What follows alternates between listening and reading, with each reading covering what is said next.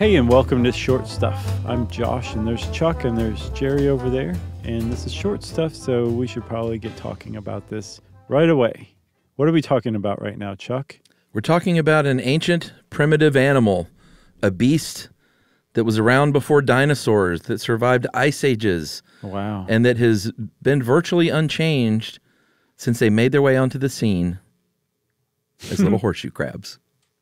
Little horseshoe crabs. Still around, still kicking, still virtually unchanged after, I think I saw about 450 million years. Yeah, and still, when you have a child or when you were a child, when you go to the beach and you see one for the first time, the question, what in the world is that to your parents? Right. Yeah, and they say, stop asking questions. They're crazy looking.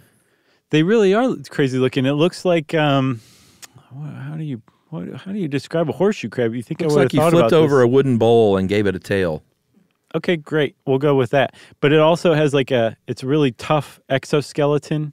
It's got 6 legs. If it's a male, the front 2 legs are hooks because it uses those for mating. Yeah, and the legs look like, little crab claws. Yeah, and so it looks like a freaky, scary little thing. Even though it's called a horseshoe crab, it's actually much more closely related to spiders and scorpions. And once you realize that, number one, what it looks like makes sense. Number two, it becomes maybe the most terrifying thing you've ever seen in your life. Yeah, in person. They're not going to hurt you, though. They're friendly. They are. They're fine. They don't want anything to do with you. They're old souls. They've been around too long to mess with you. But we humans like to mess with them, and there's a reason why. And the reason is because they have a very peculiar kind of blood. It's copper-based, actually, so it's blue.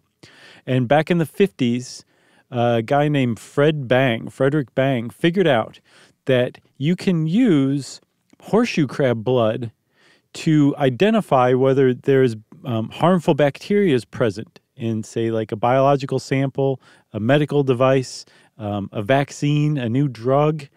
And with that, I think 20 years later, it got FDA approval to use it for that use. It just began a horseshoe crab harvesting bonanza. All right, so we'll explain how that all works here in a sec.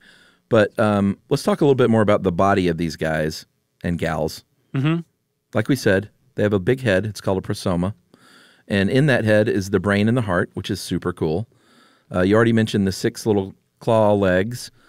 And in the males, the very first pair are like hooks, and they used to clamp onto the female during mating. Mm-hmm. And this is how that happens. The ladies dig a hole in the sand, Right. lay several thousand eggs, and the male hooks in, clings to her back, and fertilizes these eggs.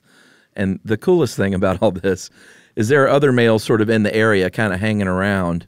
Yeah. And they're like, hey, if you've done your thing, maybe give me a shot.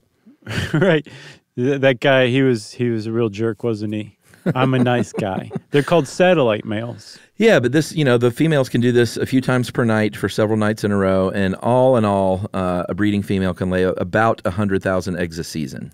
Which is great. So you're like, great, we're in the horseshoe crabs. The world is saved. Fantastic. But they also are a delicacy for shorebirds who fly up and down the eastern coast of North America, of the Iraq, and they eat tons of these eggs. So even though a female might have like 10,000 of these, and there might be 1 million mating pairs of horseshoe crabs in a single place, a lot of them get eaten by birds.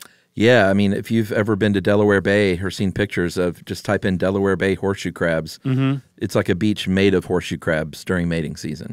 Right. So it's remarkable. So the horseshoe crabs can deal with the shorebirds. It's fine. They've been around for a very long time, and shorebirds have too, so they've learned to just kind of live with it. The problem is we humans have a big impact on horseshoe crabs as well. We like to catch them and use them for bait, and we also develop in the areas where they mate and reproduce, and so we eat up their habitat. So when you put those together with shorebirds eating thousands and thousands and thousands of eggs that could have been little tiny new horseshoe crabs, their population has it's under strain. And that's just the population in the United States. It's actually far worse in Asia. Yeah. And you know what? Let's take a break. Okay. We'll talk a little bit about how they benefit the humans and what's going on in America with this research and in Asia right after this.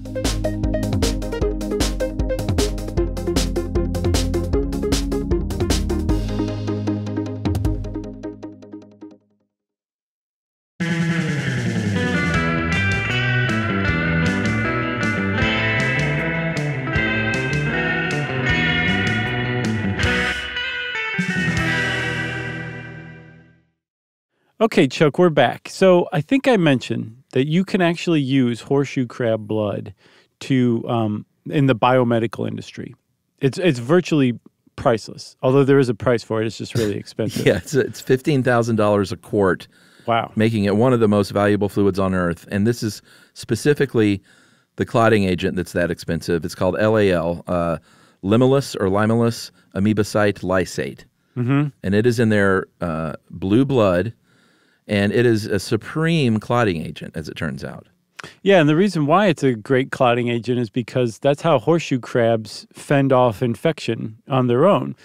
In your body, you have white blood cells and you have all sorts of veins that your body can kind of close off and surround a foreign invader, a pathogen in, right?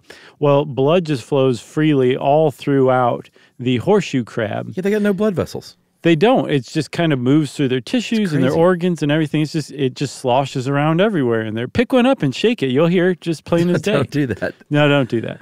But the fact that the blood can just move around very easily means that they have to have a very specialized type of blood cell that can do everything. So I guess it's a generalized type of blood cell if you think about it.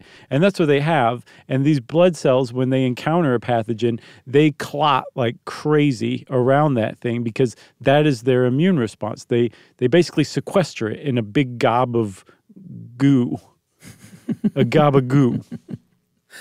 Right. So we figured out that we could use this LAL. And the way that we originally started harvesting this was from rabbits because I guess rabbits have, I don't think as much, right?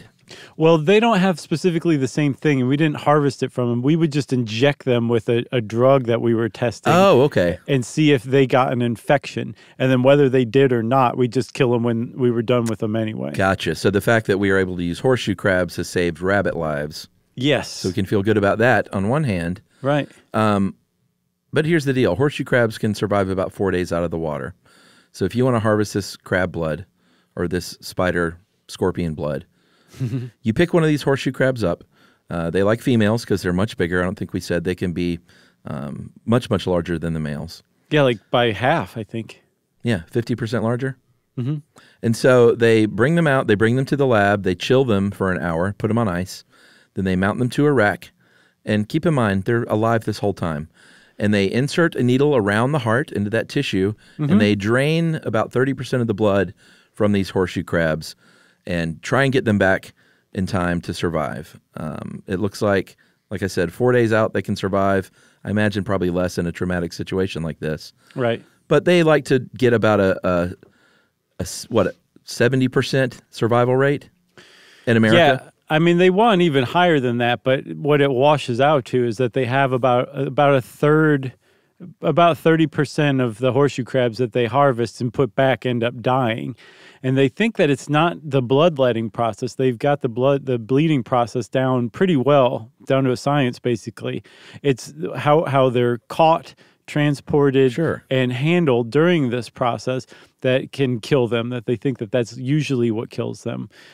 So if you're talking about like 600,000 horseshoe crabs being harvested every year in the United States alone, 30% of that's a lot of dead horseshoe crabs that would otherwise still be alive. That, and this is the point, I mean, aside from the fact that we're killing horseshoe crabs for our own purposes, if those things survived, they regenerate their blood and we can bleed them again. It's not like a once in a lifetime thing. And they tag them so that they don't overbleed them too much. But 30% of them dying, that's a big problem because that's just a big loss of that blood market down the line.